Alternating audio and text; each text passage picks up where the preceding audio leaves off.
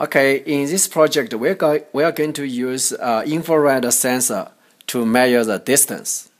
So we wave our hands towards the sensor, and then moving away from the sensor, we want to be able to measure the distance. Okay, so we take this infrared sensor and hook up to A0 of the base shield.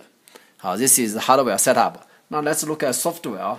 We click, go to programming, go to Scratch, yeah, okay, and so basically we want the cat to be able to tell the numbers of the readings. So Control, click, and sensing and motion.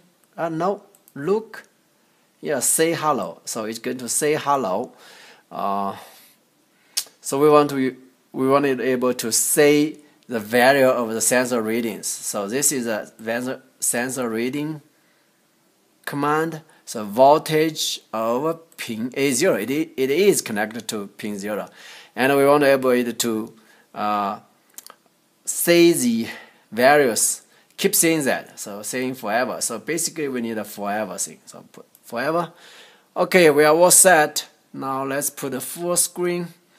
And I click it wrong, so it says 120, like 200, around 200. So if I move towards, look at my hand. So if I move toward the sensor, the reading keep increasing. You can see, and at a certain point, it's just saturated.